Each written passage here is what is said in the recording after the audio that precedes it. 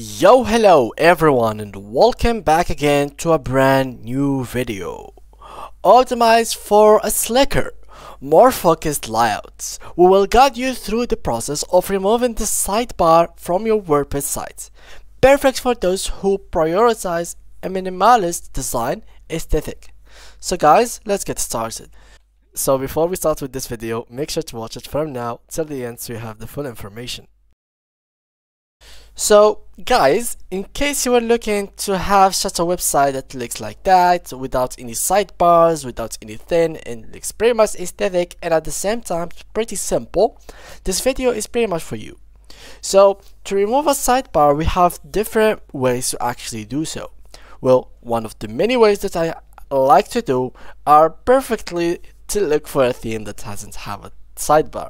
For example, this theme that I'm using currently doesn't actually have any sidebar as a widget, doesn't own any sidebars here or there, so it's just a simple website that is going all the way from the top to the bottom with all of different layout that it has.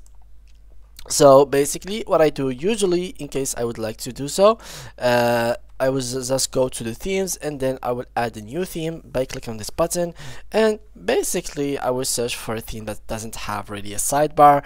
So for example, this one doesn't have a sidebar, this one as well, this one as well, this one as well, this one as well, this one has a sidebar, this one doesn't have, this one doesn't have, so many of them doesn't really own any sidebars. This one actually has a sidebar, and so this is like the step number one, which is the method number one that I'm using, which is not actually having a theme that owns a sidebar in the first place. So now for the method number two, let's install this theme as an example, and we are going to take it as an example since it has a sidebar, so we're going to work on it. Here we go. Start the site. Here we go. So now we just have to wait a little bit, and they will simply just start changing my website and import the starter site. So here we go, I have changed it, and as you can see at the moment it doesn't really have any sidebars. So let's go here, in case we have added anything, it might have it. So let's go and add a page. We need to add a random page, so add a page. Here we go, let's wait and let's name it, for example, tutorial test. So as you can see here, test, and then publish. So here I'm going to view the page, and yeah, this is very not good because we have this space right here is made for the sidebar. So here let's go back, and in this page I'm going to add a post. So let's add here a new post, which is gonna be hello guys, and let's write something. Publish and publish. Let's view this post, and now let's try to go to the home page. So here we go, we have this bar, we have this, so we have a lot of bars going on here. And basically to remove any kind of bars, not necessarily sidebar, well, you have different ways. The first way, which is by going to your theme editor right here, and you will find the widgets. In this widget section, you will normally find sidebar. So here it goes. So normally here it doesn't own anything. So let's add something to the sidebar so I can show it to you guys. For example, let's add this image. Alright, let's update it, and here I'm going to refresh it. So here we have the sidebar right there. So one method, which is basically to remove everything from this sidebar, so it doesn't really exist anymore, so we can remove it like that, and this sidebar will no longer exist. So just like that, we have deleted this sidebar from here. Now the other way that I'm using basically is pretty much easier than that. Here I can simply by the way, these ones are not removable, so you can't remove them from your templates even if you tried, so you can't really delete them permanently. So let's say that we have this in here. Let's add an image, the same image that we have seen, so update. So let's say that we have this image here, and we couldn't really remove it through the widget. It's locked, it can't really do anything about it. So what should we do in that case?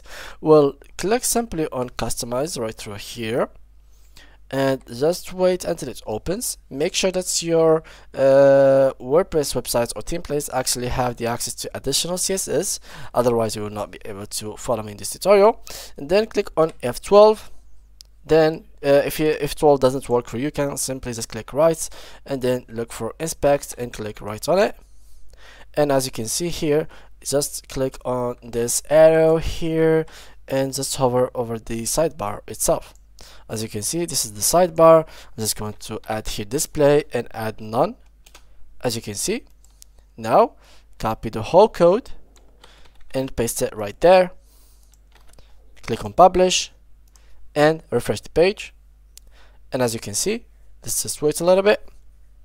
As you can see, it has been removed successfully. So with that being said, this is basically it. Now if you want, for example, to remove this space at all, you can simply add display none and it will be removed as well. So just like that, element style or sidebar right is being removed. We can here add sidebar none, and just like that, it has been removed. So here also, let's say that the size of this thing is not being the best for you, you can, for example, either remove the padding or add the padding. We can add the margin from the bottom. You can, I mean, you can work on it through here. You can literally keep changing these settings right here, and after you do so, as you can see here, you can literally find the best options for you, and then you just have to change them and just go ahead and paste them right here. It's not really that difficult, guys. It's pretty easy. You just have to get a little bit of knowledge. As I said, the keyword is display none to remove anything, to make it disappear. It's not removed, but it's just gonna be invisible.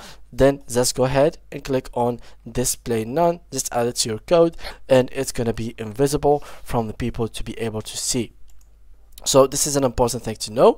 As you can see, I can switch between pages and it will not be appearing to me since I have made it to be invisible from everyone and any page that's gonna be invisible from it. So the same thing that I have shown you here, you can replicate it on any other theme depending on if it has the active or the additional CSS that I am going to I showed you right before now. So here it is. As I said, it's gonna be always in the bottom, additional CSS, so you can work it out from here.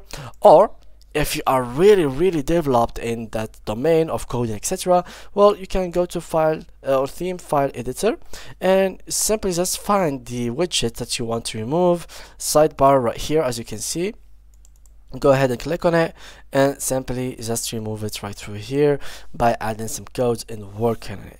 And yeah, guys, that was basically it for today's video. If you do have any more questions, make sure to leave it down below in the comment section. I make sure to read all of your comments. Thank you guys a lot for watching, and see you guys in the next tutorial.